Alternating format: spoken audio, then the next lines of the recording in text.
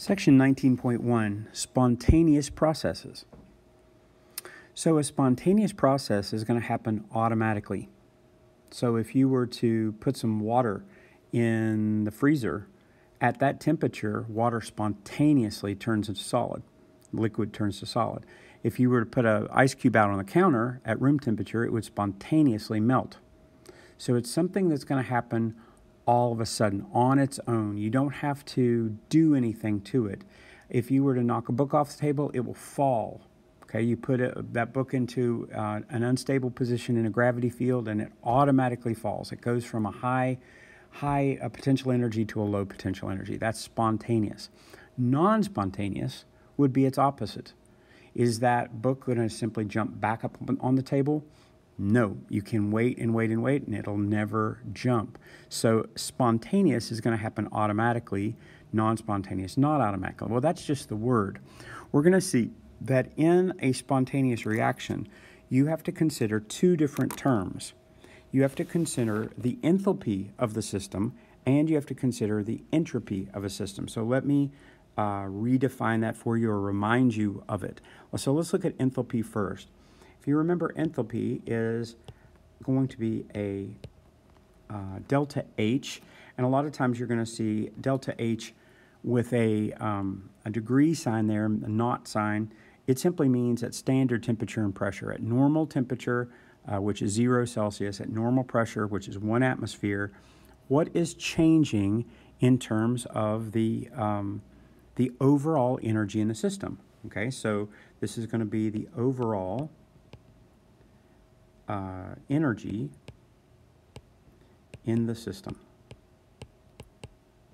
So let's imagine that we're going to have something burn so some methane gas burn. You're going to have some bond energy in the reactants. Okay, the oxygen in the air and the methane, and it's going to have some energy in the bond. And then when it reacts, that oxygen is going to react with the methane, and you're going to get some carbon dioxide gas, and it's probably a little bit of soot, depending on how clean it is, and nothing else. And the rest is going to go away as energy. So you're going to have the bond energies of the methane, the energy that's tying the methane together, the hydrogens and the carbon together, is going to have a certain energy or a certain enthalpy level. And then in the products, the carbon dioxide and the water that you're going to produce is going to have a certain amount. In this case, it's lower. Well, what happens to the energy? It's released, and that energy is released, and that's an exothermic reaction. So anything that is like a fire would be exothermic. Well, what you're going to have is I'll have a certain amount of bond energy here, and called an enthalpy, and I have a certain amount here. Well, if I take the change in it, which is delta, I'm going to take the products minus, so I'm going to take delta H at products minus H of reactants, and it's either going to be a positive number or a negative.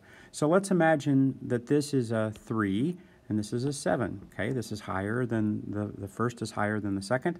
Well, 3 minus 7 is going to give you a negative number. So in the case of an exothermic reaction, okay, so exothermic, you're going to have a delta H which is negative. Okay. In the case of an endothermic reaction where there's more energy in the products, less energy in the reactants, you're going to have a positive enthalpy. Okay. So there is your first one. So we'll just review. Up here we'll have delta H, and delta H is the enthalpy. And the enthalpy, remember, is the measure of the overall energy.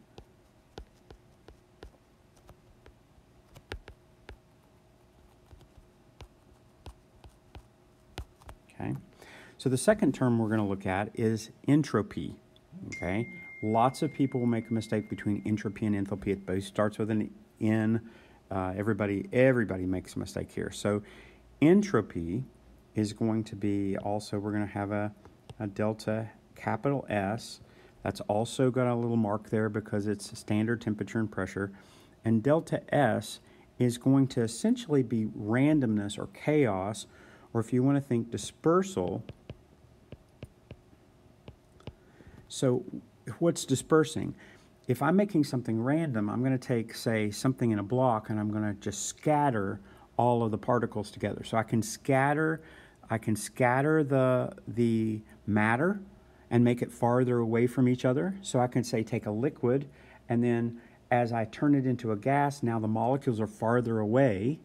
If the molecules are farther away, I have an increase in my entropy. It's more random, it's more chaotic, it's a higher entropy than it was. Okay, so it's dispersal. So it can either be dispersal of particles or it can be dispersal of energy. Okay, I can make my I can send energy somewhere. So essentially, if you think of it like a gas, which is going to be more orderly, which is going to be less orderly, all right? And let me give you some examples. For instance, if I wanted a positive delta S, I would want more chaos, okay? More random. Well, how do I do that? I can either change phase. Okay, so if I change phase, I can say go from a liquid to a gas. Okay, and it's more random because the particles were closer together. Now they're farther apart. So that's a higher entropy. That would be a positive entropy. I could let's say I have 2 moles of gas at the beginning, and at the end of the reaction I have 3 moles of gas. You know that from stoichiometry. Well, which is more random or disorderly or chaotic? 3 moles of gas are more random. 2 moles of gas is more composed or orderly. And so if I go from 2 moles to 3, I've increased the entropy. Okay, I could increase the volume. If I increase the volume of a gas, what happens? Well, the gas fills the new volume. It's now bigger, and so the gas particles are farther away from each other. I've made it more random, more dispersed, and so all of these cases you would have a positive delta S. So if you have it more random, it's going to be positive. If you're going to have a negative, it means it would be more compact. So all of the pencils would fall in the box perfectly orderly, all perfectly in line. Then it would be more orderly at the end. Then I have a negative entropy. If it's more chaotic or disorderly at the end, then I have a positive entropy. Okay, so knowing these two terms, enthalpy and entropy, will allow you to know what something is spontaneous. Okay, so here's the example, and again, you know this just like a book falling off the table. It's spontaneous when you leave a nail out in the wet that it will rust. It's non-spontaneous that a rusted nail in the air, in the wet, would go back to an iron nail. Now, you can do this. You can take an iron nail and put it into a very controlled environment where you keep all the gases and everything that you have at the beginning is still there at the end and not allowed to go somewhere else. And you can force it back.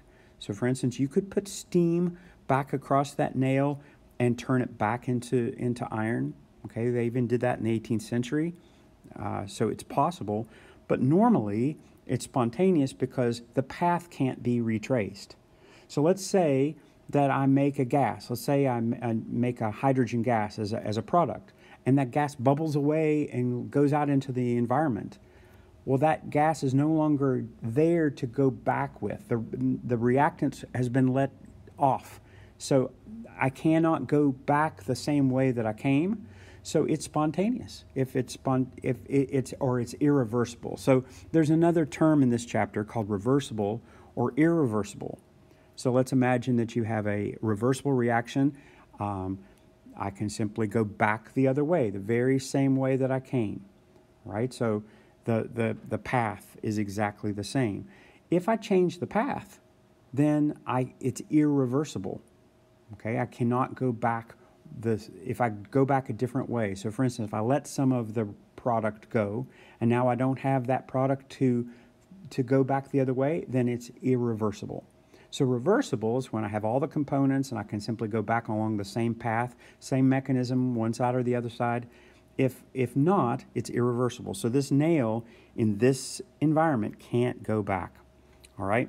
So let's do the simple way to tell if something is spontaneous. If something is spontaneous, all right, I'll write this, is spontaneous if and when, okay, you have an increase in entropy, okay, and a decrease in enthalpy. All right, now that's scary to look at that, so mathy, but is it more random at the end, okay? And is there lower energy at the end? If it's more random and less energy, lower energy at the end, then it's spontaneous. It'll happen automatically. So let's imagine water falling off the top of a waterfall, okay? At the end, is it lower energy? Is that water now at lower energy at the bottom? Yes, it has lower potential energy. So my delta H is lower, it's decreased, okay? And then that water it's for instance, it just goes everywhere. It splashes everywhere. It's not even self-contained in the creek anymore. Okay, so if it's more random, then that is a spontaneous reaction. A non-spontaneous reaction would be flipped, where you would lower the delta H and it's more orderly, but higher energy. Okay, so that would be like going from here to here. And you can have an endothermic reaction, but if you have an endothermic reaction to where everything is also becoming more orderly and higher energy, you could do that, but it's very unlikely. It's not going to happen on its own. So for instance, you could take a battery that's dead, if it's a rechargeable battery, and put energy into it, and if you put energy into it, you could repack all of those molecules in such a way that you could then have a new battery, essentially. But it won't happen by itself. A battery won't automatically recharge. You have to put energy into it. So you can do a non-spontaneous reaction as long as you add energy. A spontaneous reaction will always dump energy, and it's essentially for free. You can use it like a rubber band with some that's stored, or a bow string, or a battery, or something, to where there's energy going to be released. Okay. So here's spontaneous processes. I mentioned this before. Ice melts spontaneously above zero, but the reverse is spontaneous only below zero. So it's the same path, the same mechanism, but it's temperature dependent. In a reversible process, the system changes in such a way that the surroundings can be put back in their exact original states simply by putting it out. So for instance, if I add heat and the temperature goes up, okay, I can remove heat and the temperature will go back down to its normal. That's a reversible reaction. But if something can't go back along the same path, it's irreversible. So irreversible, so anything spontaneous, that's important, any spontaneous process is irreversible. If you're going to have if the energy is going to be lower at the end, and the entropy is also going to be more chaotic at the end, then it's not going to go back. The universe doesn't work that way. The universe always tends towards maximum entropy spontaneously. So the crayons get all jumbled. It doesn't go back orderly. You have to put specific energy. I have to clean my room. I have to put energy to clean my room. It automatically gets dirty. Okay, so the entropy is for free to get it to increase the entropy. To decrease the entropy, I have to add energy. But when you it's a double whammy. If you decrease the entropy, okay, which makes it more orderly, and you increase the energy, where you have to put energy into it in order to have it there, that will never happen spontaneously. And so spontaneous processes are irreversible. Hope that this is helping you.